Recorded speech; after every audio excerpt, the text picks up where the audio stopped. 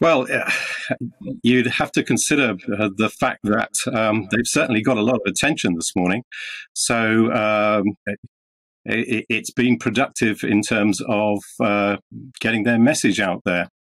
Um, Obviously, from the perspective of people sitting in lorries and in traffic jams, it's counterproductive. But in terms of getting their message across, it seems to have been effective.